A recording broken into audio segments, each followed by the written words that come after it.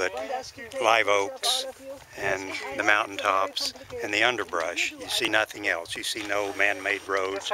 You see no man-made buildings. You will just see wide open spaces. And that's probably the way it looked during the time of the early settlers who came here from the east, which, around the 1830s, 1840s, and the way it looked at that time.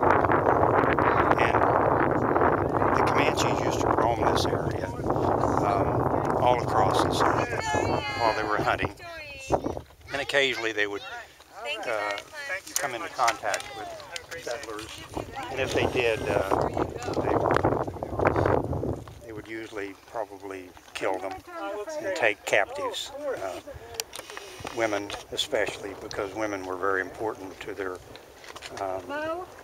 culture, because they were the ones who did most of the manual labor, like tanning the hides.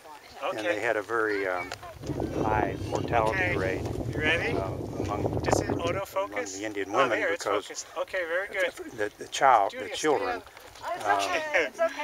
because they were mounted all the time, and so it would probably create a miscarriage or whatever. So they needed women to do the work, and so if they ran across a settlement of whites, they would probably kill the men, the boys, the young children, and take